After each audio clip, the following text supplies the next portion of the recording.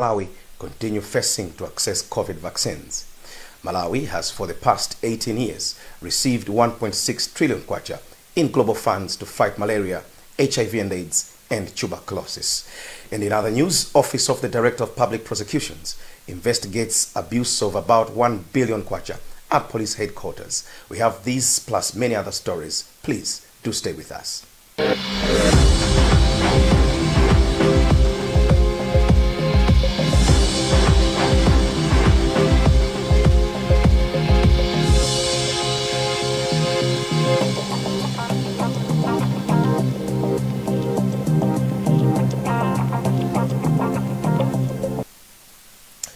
Now the news in detail.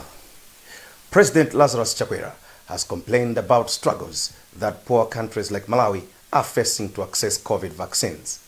Chakwera said this during a television interview with Sky News on Friday. Mande Pondani has the details. President Chakwera said even with the COVAX facility, it has not been easy for Malawi to access the COVID vaccines, which have in recent weeks been coming in small batches. He then challenged developed nations not to sit on the COVID-19 vaccines when poor African nations like Malawi are in desperate need of them. The president complained that without the vaccines, Malawi's health, education and economic sectors may be unable to make any meaningful progress. We have realized that without vaccines, there's not much we can do to even begin to rise in terms of health issues, economic issues, and of course, education. So with 1,500 people already dead and the third wave afflicting many, we need more vaccines, and it's not right for developed nations to sit on millions of vaccines when we need them in Africa and Malawi particularly at this stage. Chakwera, who was speaking in the aftermath of the Global Education Summit, which he attended on Thursday, also disclosed that the COVID pandemic has affected the education sector, further impeding efforts in promoting girl education in Malawi. He, however, said his government is committed to keeping girls in school by enacting laws that will see them stay in school for at least 12 years, saying such is a recipe for economic development. Malawi has for the past 18 years received about $2 billion, which is equivalent to 1.6 trillion kwacha in global funds to fight malaria, HIV and AIDS and tuberculosis. Secretary for Health, Dr. Charles Mansambo, says Malawi has been receiving the funds through 10 grants since 2003. Blessings Mpinganjira files this report. According to Mansambo, Global Fund has helped Malawi to treat TB by 88%, which he said is the highest treatment success rate. So far, the country has treated 100,000 TB patients, including 610 multi-drug-resistant TB patients. In 2018, the Global Fund supported the procurement of 10 million bed nets. In 2021, the fund helped Malawi to procure 9 million nets to fight malaria. Executive Director for Malawi Healthy Equity Network, George Jobe, has hailed Global Fund for its support. We appreciate the support we have been receiving from Global Fund. And when we look at the three diseases that it supports, these are very key, like HIV and AIDS, tuberculosis and malaria. Global Fund has saved around 38 million lives globally since its inception. Deputy Minister of Transport, Nancy Chaola Mdoko, has walked 15.4 kilometers to Chaone in Machinga district to appreciate transport challenges people in the area are facing. Mdoko becomes the first top government official to visit the area in years after former President Bakiri Muluzi visited the area in the 1990s. Chaone is located deep into the Chikala Hills in the area of traditional authority Chamba in Machinga district and has no proper access roads. Eric Msigiti has more in this report, which is read by Mande Pondani. The over 10,000 people at Chaone find it tough to connect to the rest of the country as the area has no connecting road. There have been calls from the population for the government to construct a road which would make it possible for the people there to access various services from the Boma and other areas. Traditional Authority Chamba says his people lack some services such as clean water, proper transportation and healthy care as enjoyed by fellow Malawians elsewhere. Chaola Ndogo visited the area together with Director of Roads Kelvin Imponda and Roads Authority Chief Executive Officer Emmanuel Matapa. She committed to solve the transport challenges in the shortest time possible. Malawi continues to face road network challenges, although the Tonse Alliance government has made commitments to road infrastructure development as part of efforts to revamp Malawi's economy.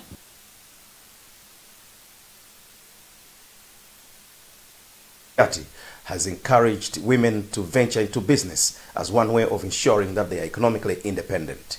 Kaliati made the call during commemoration marking the Pan-African Women's Day. Blessings Mpinganjira has this report. Kaliati said there is need for shared responsibility in families. As such, she said women need to be independent and economically reliant. She cited poverty as one of the factors fueling gender-based violence. The next meeting, when you'll be commemorating Days of Women, then you need to say, this is what we've done and this is what we are reacting behind. But when you'll be just saying it without even taking stock, at what percentage you've done good and at what percentage we are lagging behind, then you won't even see the improvements which we are doing in Malawi. Chairperson for Gender Coordination Network, Barbara Banda, asked government to put in place policies that promote economic growth for women. We want to really use this particular commemoration to bring to the fore issues of access and control of money by women, of productive resources by women, of actually engaging in policies, because this is what can then give women information to have a voice, to also participate in the Africa-wide space. This year, women across the globe are commemorating the Pan-African Day with a focus on achieving self-reliance. The Director of Public Prosecutions, Stephen Kayuni, has announced investigations into the abuse of about 1 billion kwacha from the police headquarters in Lilongwe. The investigation follows an audit that was conducted at the Malawi Police Service. Rebecca Chimjeka has more in this report, read by Mande Pondani. The audit report that was conducted at Area 30 Police Headquarters has exposed the syndicate of police officers who connived and defrauded government in excess of 1 billion kwacha. The investigation covered the period between July 2018 and June 2020. The suspected officers, 11 in total, are expected to answer charges ranging from conspiracy to defraud, false accounting, theft by public servant, to ordering false documents, among others. Director of Public Prosecutions Steve Kayuni says he received the audit report and further investigations are underway. Minister of Homeland Security Richard Chimwendo Banda says all the suspected officers have been suspended. Communities around Msongwe and Masasa wards in Mzuzu have taken to task Mayor Kondwani Brian Nyasulu on delays to renovate Kajiliwe Bridge. The communities say the bridge, which is in bad state, poses a serious threat to people's lives. Sam Kalimira has the story from Mzuzu. This was revealed when communities were maintaining the road on their own from Masasa to Kaligomba after acquiring knowledge from the Strengthened Urban Governance project being implemented in Mzozo. Msongwe Ward Development Committee Chairperson Bright Muhone said councillors are aware that Kajilirwe Bridge is the only short route not only for learners but also people who sell farm produce in the Mzuzu Central Business District. The bridge as such is a big project. The committee alone cannot make it. So we have already informed our councillors. 2 councillors from Masasa Ward and Msongwe Ward. Councillor for Masasa Ward, Waya, said he reported the matter to the council and that he has not received any concrete response. But Nyasulu said the bridge will be worked on using this year's Infrastructure Development Fund. Nyasulu said the other bridge which will be worked on is Lamia, but asked communities to work together with the council to ensure that these projects materialize.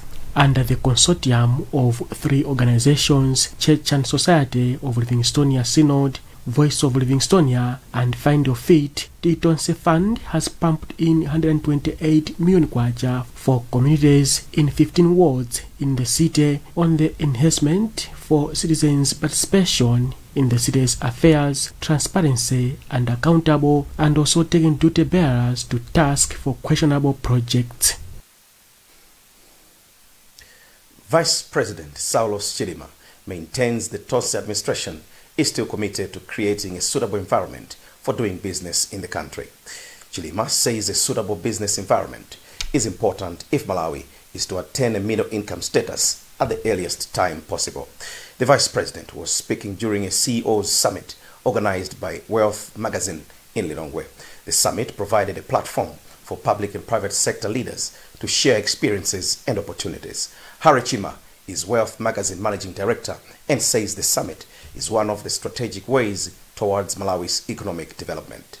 You see, the private sector is a very critical element of any nation's development. And Malawi, at the present time, has got a dream, has got a vision called the Malawi 2063. And, you know, as it is being championed, many people think that this is a government thing or a public thing. But you see, the Malawi 2063, it is a collective thing. It is a Malawian thing. So every Malawian, be it private, be it public, have to rally behind this Malawian dream. I call it a Malawian dream because the desire for me is that every Malawian should be able to rally behind this dream. You're watching the evening bulletin here on Times Television. We'll be back shortly after this break.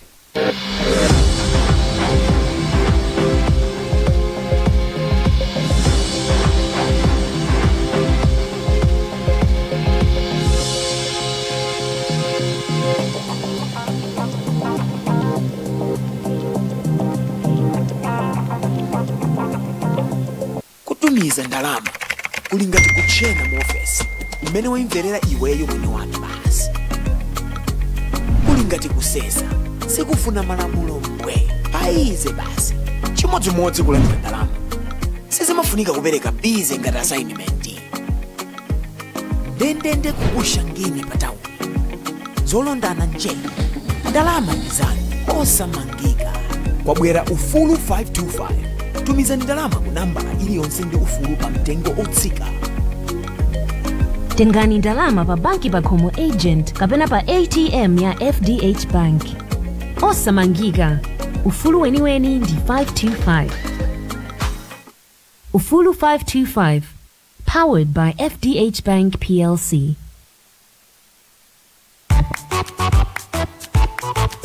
Hi, little one. What seems to be the matter? I know just what you need. Me! I'm Classic Milk, your instant milk powder. Perfect for breakfast, tea time, or evening time. Whether you're working hard in the office or just relaxing at home. And I'm suitable for tea, coffee, or an instant milk drink for kids just like you. Yes! That's exactly how I make you feel. Classic instant milk from Rab Processors. Full cream milk powder for the whole family.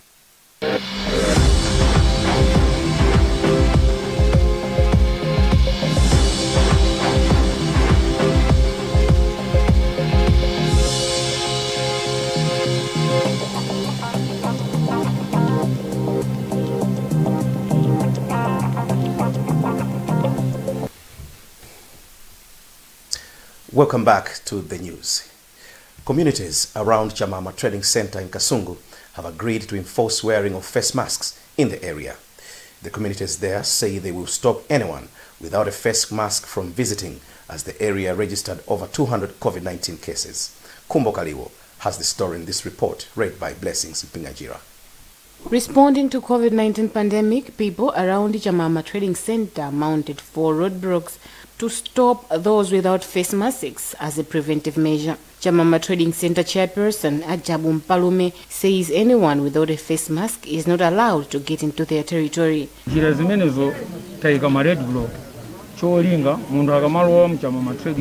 Those found not wearing face masks are not allowed entry into the market.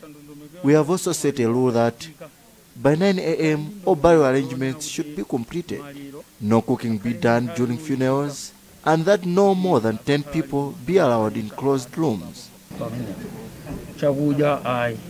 Senior Chief Wimbe has asked government to conduct mass testing in the area. The chief has also urged government to provide COVID vaccine to his people. Senior Chief Wimbe says his people have done their part and now government has to come in. The Development Communications Trust engaged traditional and faith leaders and other influential people in the area to find solutions to COVID-19. Betty Jumbu is Development Trust Communications Officer. So one of the best practices we have seen that the use of even key influencers at community level, the use of key community structure members to take lead in the implementation of the COVID-19 preventive measures has been the great lesson from our end, as well as letting the community accept that COVID-19 is real.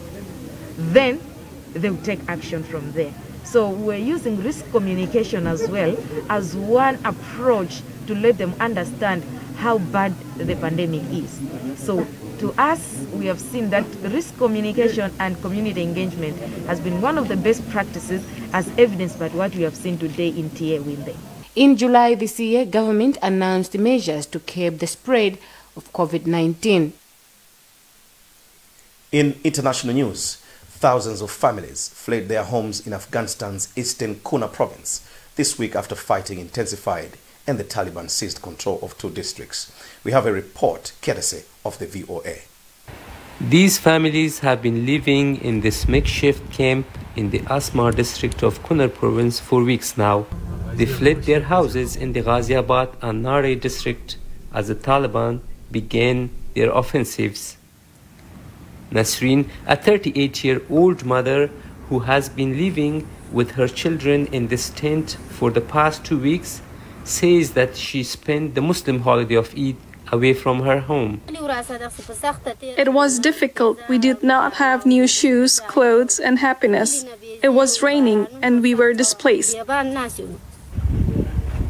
Provincial officials say that they are trying to provide food and shelter to the displaced people. We have started our survey today. 4 teams are working and we will have 6 teams working tomorrow. Officials say that thousands of families left their houses because of the fighting in the province. Local sources say government troops retreated from one district without a fight as the Taliban moved in to take control.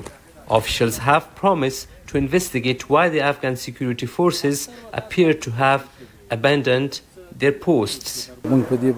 We are working on it and we will bring them to justice.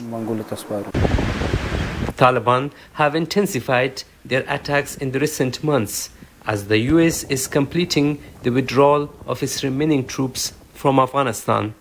For Zabiullah Ghazi in Kunar, Afghanistan, this is Roshan Nurzai, VOA News, Washington. Well, that's the news for now, but before we go, a recap of the headlines. President Lazarus Chakwera complains about struggles poor countries like Malawi continue facing to access COVID-19 vaccines. Malawi has for the past 18 years received 1.6 trillion kwacha in global funds to fight malaria, HIV and AIDS, and tuberculosis. And in other news, Office of the Director of Public Prosecutions investigates abuse of about 1 billion kwacha at police headquarters in Lilongwe. Remember, you can get more on these and other stories by visiting our website www.times.mw, liking our Facebook page, Times 360 Malawi, and following us on Twitter at Times 360 Malawi. Remember to wash your hands regularly, observe social and physical distance, and mask up. Please stay safe. You have been with me, Jawes Banda. Goodbye.